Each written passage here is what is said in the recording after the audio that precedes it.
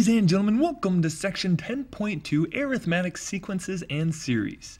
An arithmetic sequence for finding the nth term is this formula right here where a sub n is the final term, a sub 1 is the first term, n is the number of terms, and d is the difference. So you ask yourself, what do we need to know this for? Well, to find the nth term of the arithmetic sequence. Sequences, remember, we're adding up. So let's see if we can plug these numbers into our formula. So a sub 1 is -1, so it's -1 plus our n is 25, so it's 25 minus 1. Our d is -10, just plugging these numbers into this formula. So let's go ahead and solve. We have -1 plus 24 times a -10. We keep going, -1 minus 240, and so our nth term of this sequence is -241. And what term is that? That is the 25th term. So the 25th term of this sequence is -241. Now here, let's do the same exact thing. We're looking for the a sub 20, or the 20th term, where a sub 1 is going to be 15 plus. Now, do we know how many terms we have? Well, if we're looking for the 20th term, we must have 20 terms. So our n is going to be 20 from this guy right there. So it is 20 minus 1, and then our difference is 3. Plugging this in, we have 15 plus 19 times 3. We keep going. 15 plus 57 is going to give us 72. So we read this a sub 20, the a sub 20th term is 72. Now we are asked to write an equation for the nth term of each arithmetic sequence. We want to write an equation like this. Let's go ahead and see what we have.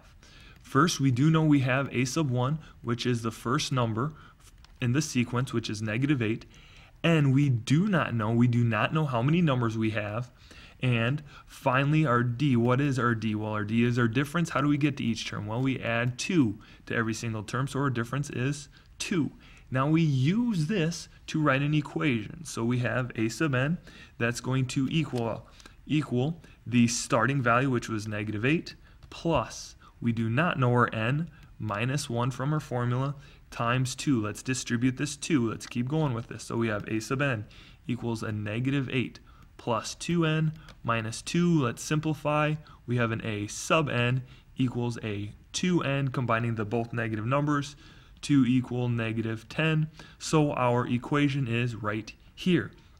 Jumping to number 4, what do we have to do? Same situation. See what we have. We have an a sub 1 that we do not know. Well, we need our a sub 1 for this formula. So now what I'm going to do is use this formula to find our a sub 1 and then do exactly what we did over here. So now I know that my last term is going to be 11. So it's 11. We do not know what our a sub 1 is, plus. Now my n, how many terms do we have in this sequence? We have 6 terms. Right here is our n. So it is 6 minus 1, and then our difference is -11. So let's multiply all this stuff through and see if we can find a sub 1. Well, then it's going to be plus 5 times -11, and so now we have 11 equals a sub 1 minus 55. We add the 55 over, so 66 equals a sub 1. So now we have our a sub 1. Now we can go ahead and find our formula. So we have a sub n equals formula 66 plus, we do not know how many terms we have because we're looking for the nth term, minus 1. Our difference is still -11. So let's clean this up a little bit. A sub n equals 66 plus a -11n plus 11. Let's clean it up some more. A sub n equals, I'm just going to make it a -11n, and then plus 66 and 11, which is plus 77. So now our equation for the nth term of the sequence is right here. A sub n equals -11 plus 77. Now we are going to get into some vocab. The arithmetic mean is the terms between any two non-consecutive terms of an arithmetic sequence. Well, what does that mean? It is this right here. We are looking for these terms. So we have to use this guy to find our difference because we know what a sub 1 is. A sub 1 is 21. We know our n, which is, how many terms do we have?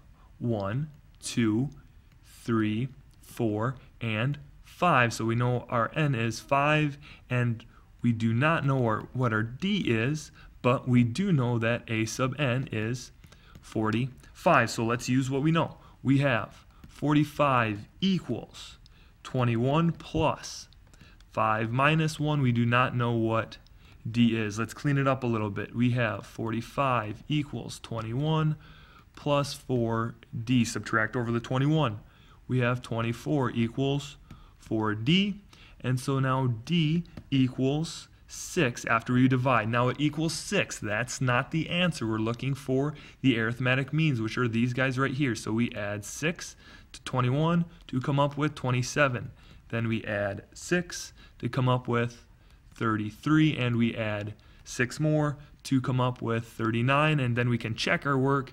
Do we add 6 and does it give us 45? Yes, it does. So our arithmetic means are right here. Now with 6, now we're going to do the same thing but with words. We're asked to find the 5 arithmetic means between negative 18 and 36. I'm just going to help set this problem up. What does this problem mean? Here we have negative 18 because we're starting with negative 18. The 5 arithmetic means are 1, 2, 3, 4, and 5. There are 5 arithmetic means right here, and we're ending with 36. So you would do the exact same thing that you did here, just with this once you write it out. Some more vocab words. First, series. Series is the sum of the terms of a sequence. So sequence, what we were doing last slide, we're just adding those terms up. Arithmetic series is the indicated sum of the terms of an arithmetic sequence. So what we were doing last slide as well, but now they tell us where we're going, and then we just add them up. A partial sum is the sum of the first n terms of the series. So we pick a point where we're going to, we add them up, we're done.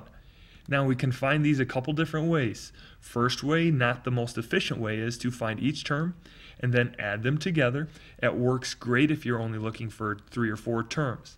Second way, now when you're given more terms, we have the number of terms divided by 2 and then the first and last term.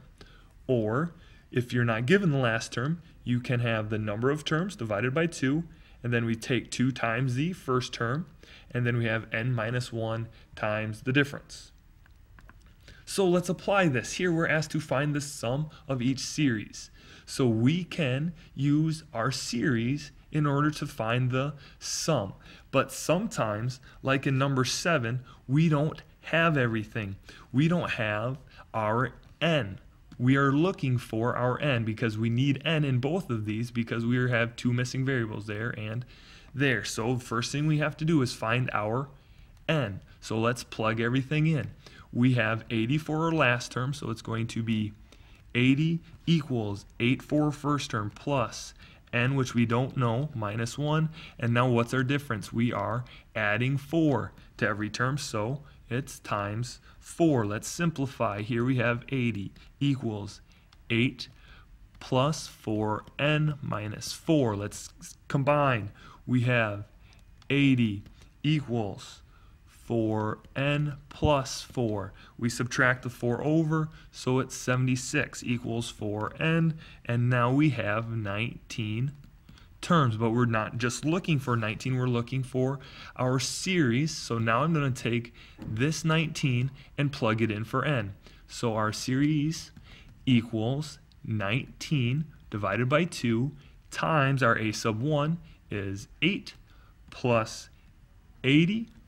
Then we just can start punching it in, or if you want to, we have 19 halves times 88, and so now our series adds up to be 836 for our answer. With 8, same situation. Now we do not have our a sub 1, right? So with some of this stuff, we have to use 1, 2, or 3 formulas to find out what we need, and then use our series formulas to plug them in. So now we have our n, but we don't have our last guy. So let's go ahead and find our a sub 1. We have 240 for the last term. A sub 1, we do not know, plus 16, which is the amount of terms we have, then times 8, which is the difference. Keep going. We have 240 equals a sub 1 plus 15 times 8. 240 equals a sub 1 plus 120. So a sub 1, after subtracting the 120 over, equals 120. Now we can go ahead and find our s sub n using this guy right here. So we have s sub n equals n, which was 16, over 2, our a sub 1, which we just found, was 120, plus our a sub n, which is 240. So we go a sub n equals 8 times 360, and so then s sub n is 2,880. This is all those terms added up. We had 16 terms in the sequence. We added them up to find 2,880. Now we are asked to find the first 3 terms of each arithmetic sequence. Well, we do not know. What's one thing we need to know? We do not know what our d is, right? That helps to get to each consecutive term. Well, we do not know what that is. So if we do not know what that is, we can't use this guy. Can we use this guy to find our n? Once we find our n, we'll be able to find our d. So let's go ahead and get started. Using this guy right here, we have 129 equals n over 2, because that's what we're looking for. We do know what our first term is, and we know what our last term is. Let's add that up. So we have 129 equals n over 2 times 43. So if we just divide that 43 by 2, we come up with 129 equals 21.5 n. Divide by 21.5, so 6 equals n. So now we have our n. Let's go ahead and plug it in to find our d. So using 129 again, 129 equals 6, which we just found, over 2. And then it's 2 times 14 plus 6 minus 1 times d, and close it up. Simplify this. 129 equals 3 times 28 plus 5d. And then now I'm going to divide by 3 because I'm multiplying by it. So it's 43 equals 28 plus 5d. Subtract the 28. So we have 15 equals 5d. Divide by 5. So now our d is 3, but that's not what we're looking for. We're looking for the first 3 terms. So 1, 2, 3. My first term is 14. My second term is 17. Plus 3 is 20. Plus 3 more is 23. Last thing we have is sigma notation. Sigma notation is the sum of a series written shorthand. This is a sigma, Greek letter sigma. What goes in front of it is the formula that we are going to be using. The letter above it is the last value of k. Letter below it is the first value of k. So what do we do with this? We find the sum of each arithmetic series. Now we would use this for the series, but we do not know some things. We do not know what our a sub 1 is. Our a sub 1 can be found by plugging in that 3 there. So it's going to be 2 times 3 plus 1. So a sub 1 is 7. Next, do we know the last term? No, we don't. So we take the last term and plug it in for k. So it's a sub n equals 2 times 10 plus 1. So a sub n is going to be 21. Finally, do we know what n is? No, we don't, but we know first and last. So we subtract 10 minus 3, but we have to add 1 because we take out. So that's going to be 8. Plug everything in there. So now s sub n equals 8 over 2, then times 7 plus 21. That's going to be s sub n equals 4 times 28. So the series adds up to be 122. And that does it. Have a good rest of your day. Bye.